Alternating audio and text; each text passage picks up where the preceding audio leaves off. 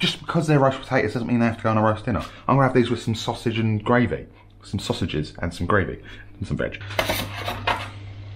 Look how crispy they look. Let's just get one to represent.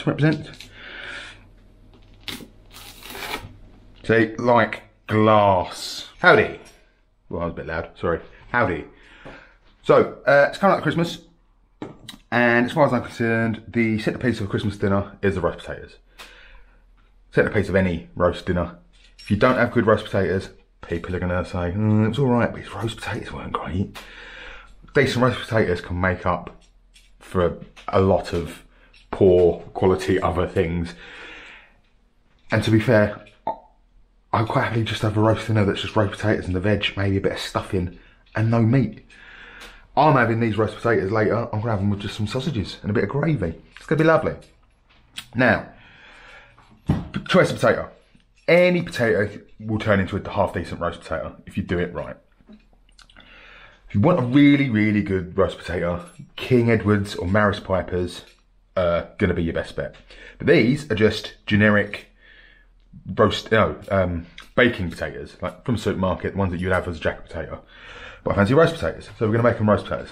They've been in the cupboard a little while, so they've started to sprout. That's not a big deal. Ugly spuds need love too.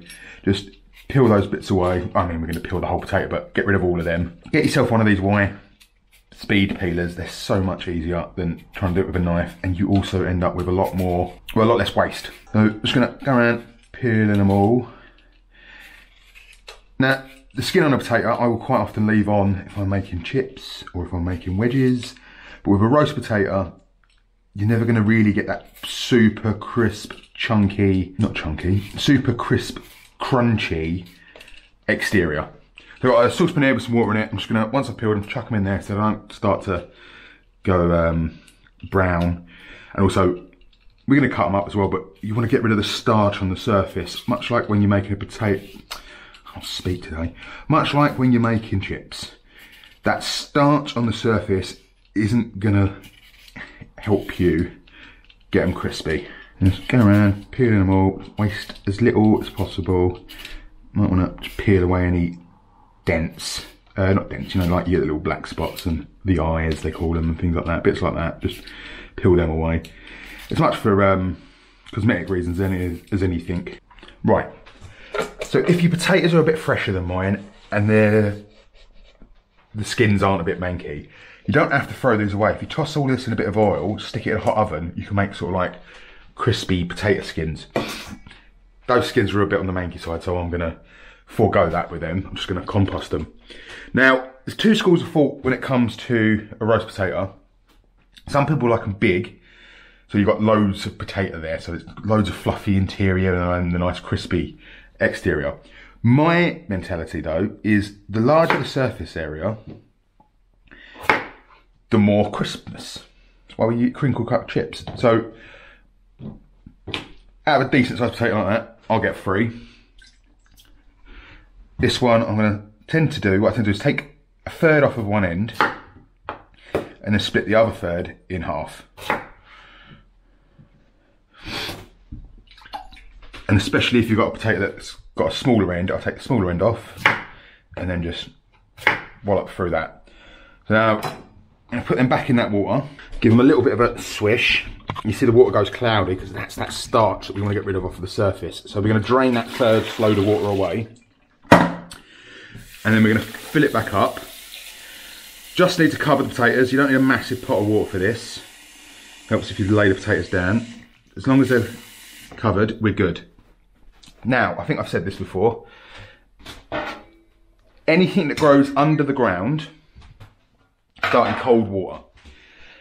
All right, if you've got your really thinly sliced potato, or if you've got really thinly sliced carrots, things like that, get away with just blanching them.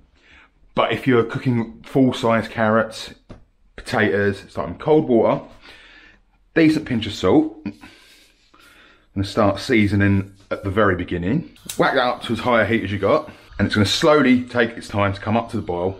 But because it's going to slowly come up to temperature, you're going to get a much even cooking. Now, That's going to probably take 10 minutes to even come to a boil, and then we're going to boil them for about another 10 minutes.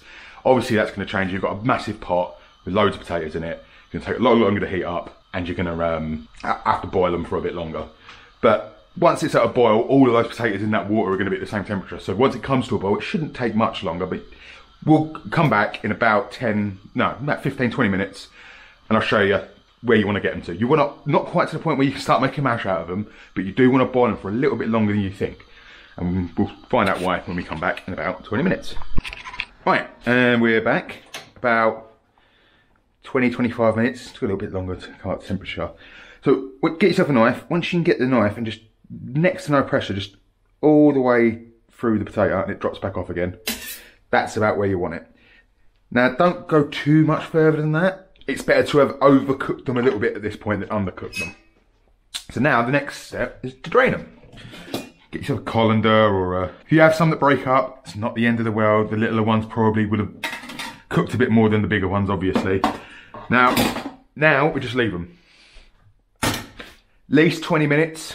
30 minutes just to steam them dry. You see all the steam coming up, that's moisture. We want all of that off of these potatoes. Try and spread them out a bit so that there's not one underneath that's getting a load of steam trapped in it, on it. At this point, you can leave them as long as you want really. Like if I'm cooking a big roast dinner, when I get up in the morning when I'm prepping the whatever meat we're having and then getting that ready to start roasting, that's when I'll do the potatoes, and I'll just leave them like that. That way you've got them all boiled, and when it comes to cooking a roast dinner, it frees up some hob space so you can get carrots and gravy or whatever else going a lot earlier, and they're done. Right, so now what we're gonna do, while they're steam drying, get my oven up to 220, fan power, vegetable oil. I always have vegetable oil on hand because it's neutral flavour, cheap, does all the work you want any oil to do. Any of the high smoke point oils to do, so sunflower oil, peanut oil, grapeseed oil, rapeseed oil, any of those in the pan. You want quite a lot. That's going in that oven, so that oil gets nice and hot and preheated, so that when we come back in 20 minutes to put the potatoes in, it's all ripping hot, and we're roasting them, but essentially we're frying them in the oven. So we're back in about 20 minutes and we'll bosh them in the oven. Okay. 20 minutes later, potatoes have dried off. Oil in the oven is now going to be ripping hot, so be careful. We need to get that out.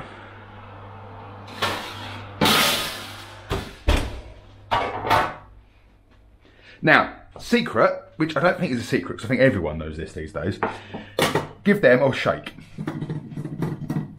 Don't go absolutely nuts, but you want to get them like this, all fluffy up and around the edges. And they should sizzle as soon as they go in.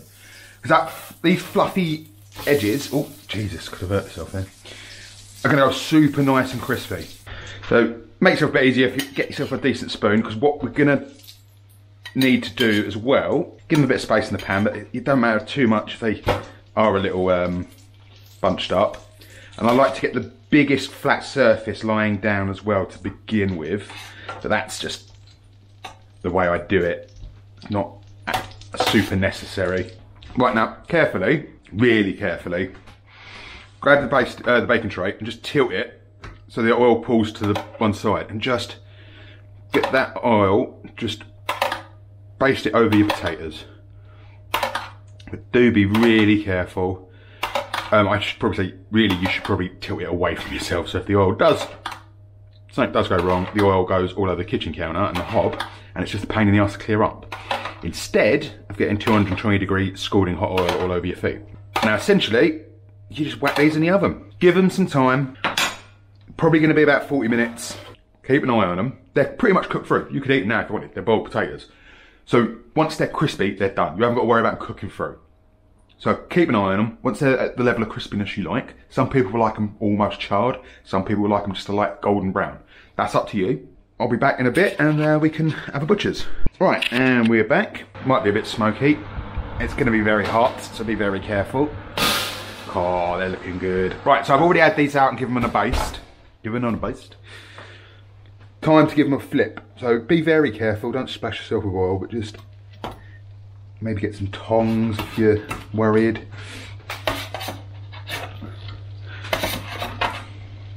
Look how crispy they look. So remember what I was saying about your preference. A lot of people would like these right now as they are. I'm gonna let them go for about another 10 minutes just to get that other side a little bit crispy. And I'm just gonna give them a little baste. Be very careful. Don't splash yourself with super hot oil. And away they go for another, I'm only gonna give them about another 10 minutes to be fair. Minutes later. Just gonna get them out into a bowl. If you want, you can chuck them on some kitchen towel, kitchen roll, kitchen paper, whatever you call it, to drain off some of that oil. Completely up to you. But what I do like to do at this point, while they're still hot, give a decent hit of salt. And there you go. Proper roast potatoes. I like them, like I said, they're not quite burnt, but they're getting on their way to a bit of char. I like them like that because they are ridiculously, ridiculously crunchy. Let's just get one to represent. See, like glass.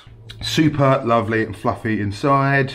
Super, super crunchy on the outside. If you wanted them a little bit less well done and a little bit crispy around the edges, take them out 10, 15, maybe even 20 minutes earlier than that. And like I said, these weren't super fancy potatoes. These are just normal baking potatoes. But there you go, in time for Christmas, time for you to get some practice in with a couple of roast dinners. Just because they're roast potatoes doesn't mean they have to go on a roast dinner. I'm gonna have these with some sausage and gravy. Some sausages and some gravy and some veg. They're nice on their own.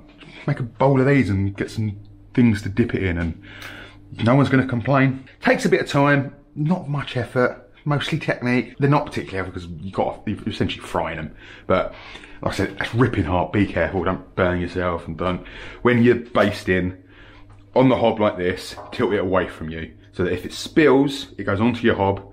It's a pain in the ass to clear up, but you're not gonna burn your feet. Don't do like what I was doing when I was tilting it towards myself. I'm a twat. But yeah, cool, bosh. And I'll see you when I see yous. Oh yeah, like, comment, subscribe, hit the notification, follow me on Instagram. I'm not gonna bother putting the ingredients in the description for this because the ingredients are potatoes, salt and oil. But yeah, bye.